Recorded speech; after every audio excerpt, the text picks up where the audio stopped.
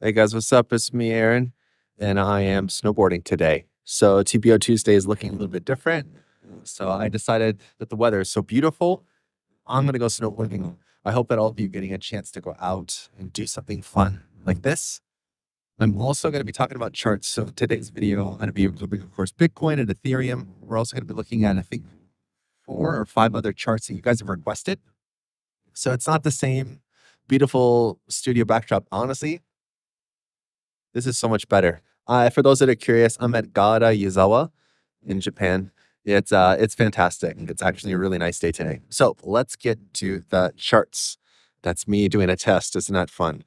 So Bitcoin is raging. Honestly, it's impressive to say the least.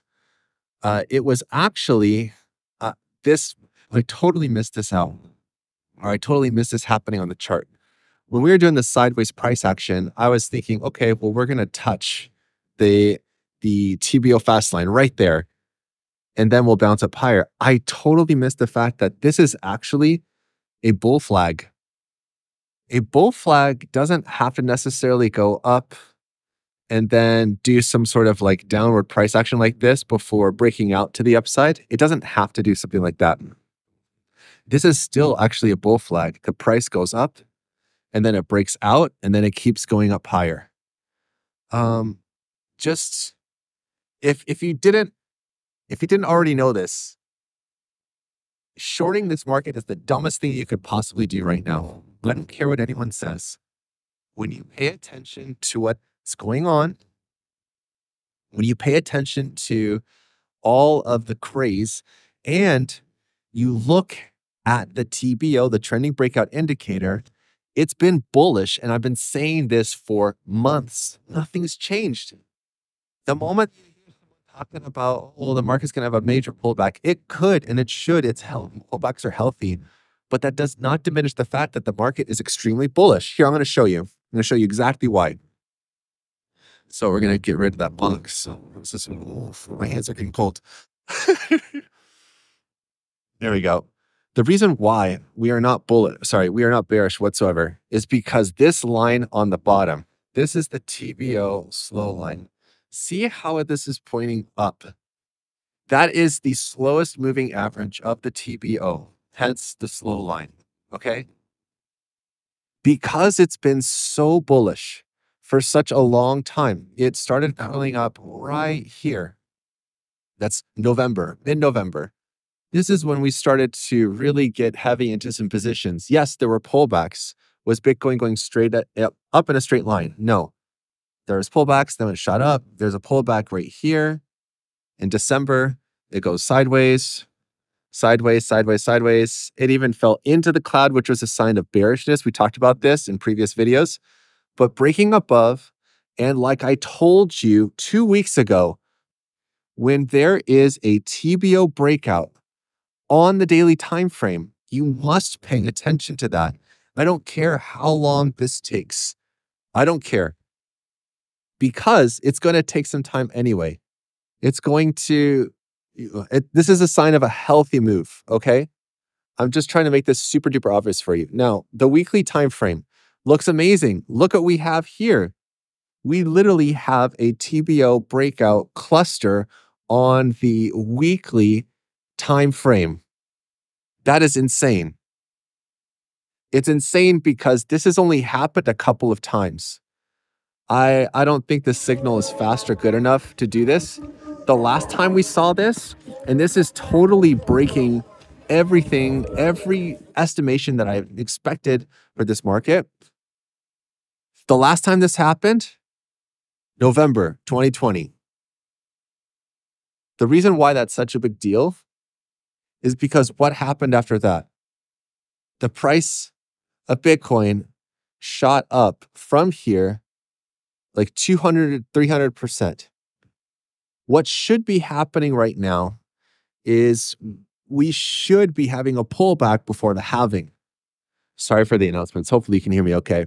We should be having a pullback for the halving. But because we are not, because things are crazy bullish, it is, I don't think it's going to stop, guys. I think I actually have to revise I've been telling people in our Better Traders memberships that I think that this market is more similar to the 2016 bull market rally instead of the 2020 rally, because we have widespread adoption coming. We have spot ETFs. They're buying Bitcoin, billions of dollars of Bitcoin every single day. It's crazy. Boom, my fingers are getting cold. I have to move on.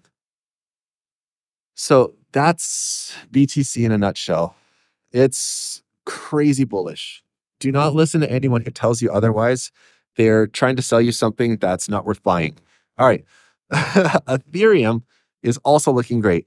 On the daily time frame, we're actually going to change the TBO speed to fast because we are going to see a TBO breakout cluster here. I switch it to fast because it changes how the cloud reacts. And I wanted to see this right here, this close short, because then we got an open long. Sorry, not close short, open short, and then open long resets it.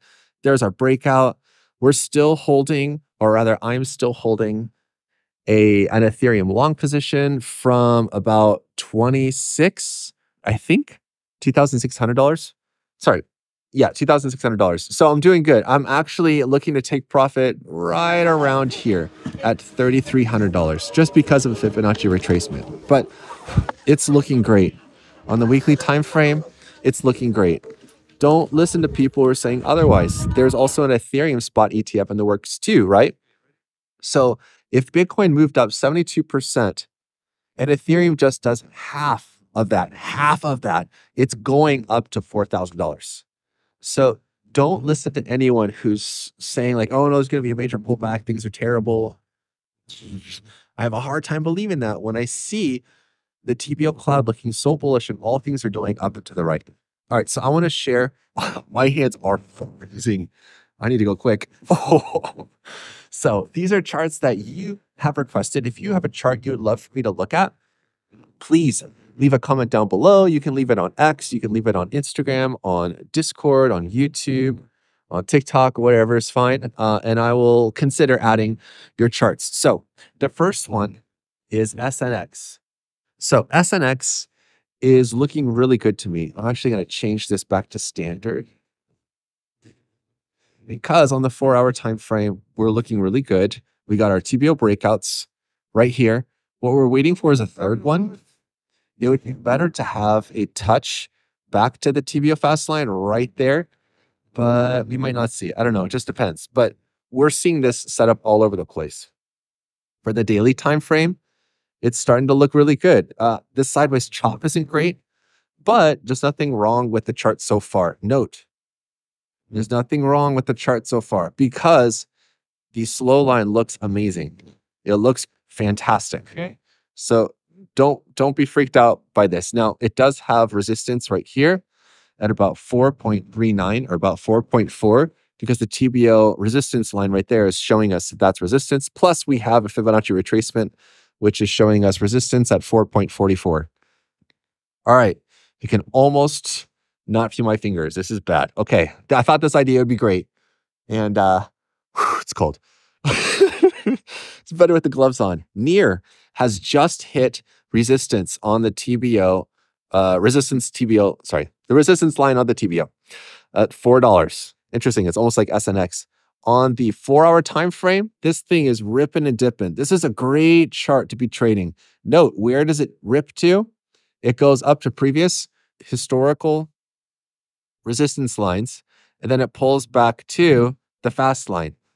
If you're using the TBO, the fast line is your best entry point right now. It's this thing I'm calling the TBO springboard method, and it's working really well, especially on faster time frames. But this chart NEAR is looking better. On the weekly time frame, it's starting to warm up. Still inside of the TBO cloud, which isn't a good sign. But the daily is looking pretty good.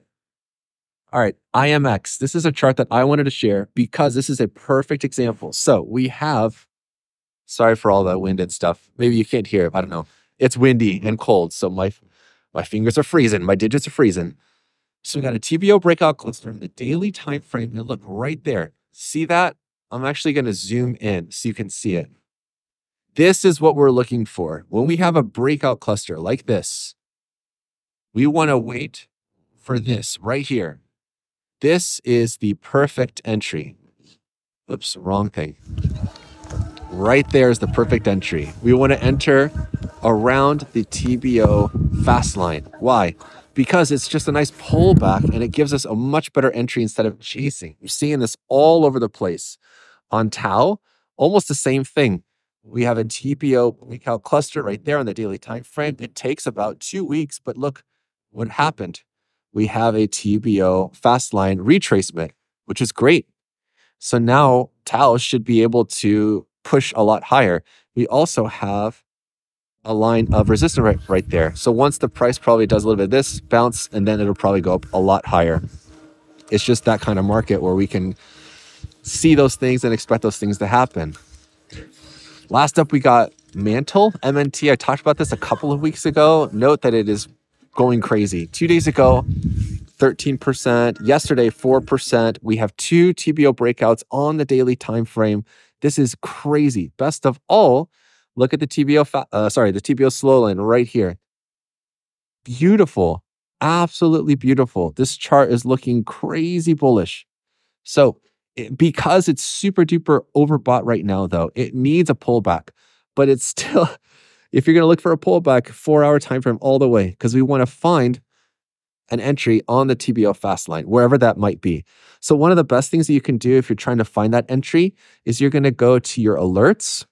And, oh, sorry, I need to go here to alerts. And I want to, here we go.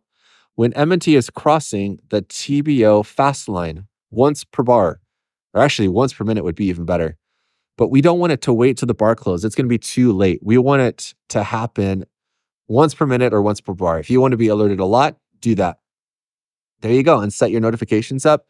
So if you want to push notifications and email, all that stuff, or send yourself a message using webhook URL, that's one of the easiest ways to do it. So that way you get notified when the price goes down, or you could use a signal bot on AllTrading or a DCA bot on 3 commas to automate that, so that when this condition is met, it sends an alert to 3 commas or to AllTrading, and then you jump into the trade automatically, which is great. So these are the 7 charts that I wanted to share with you today.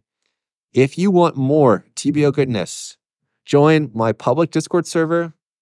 I post TBO charts about 4 days a week. Today, I'll post one later tonight, or rather for me, when I'm riding the train home, riding the Shinkansen home, which is really fun. But there's tons of stuff. Learning how to use the TBO indicator is worth your time, just like RSI, just like the Ichimoku cloud, just like MACD, just like all these other indicators. Learning the TBO takes some time. But when you're learning from someone who's been using it since about 2018, 2019, been using this thing for over 5 years, you just see patterns. You see things that happen over and over and over again. It's fantastic. It's the best indicator I've ever used. I cannot recommend it enough. So you can get access to it at thebettertraders.com/TBO, or you can get that plus a bunch of other stuff, signals, other indicators, strategies, a DCA backtester strategy for TradingView, for your AllTrading, 3 commas, Pinex bots, all that stuff with the Better Traders memberships. So all the links and stuff like that should be in the description of the video below. I literally cannot hold my phone anymore with bare hands out here. Yes, bare hands, because it is freezing, but I'll give you one last look. It's so beautiful today. Such good conditions. So until the next time, you know what to do. Stay awesome and stay in the green. Peace.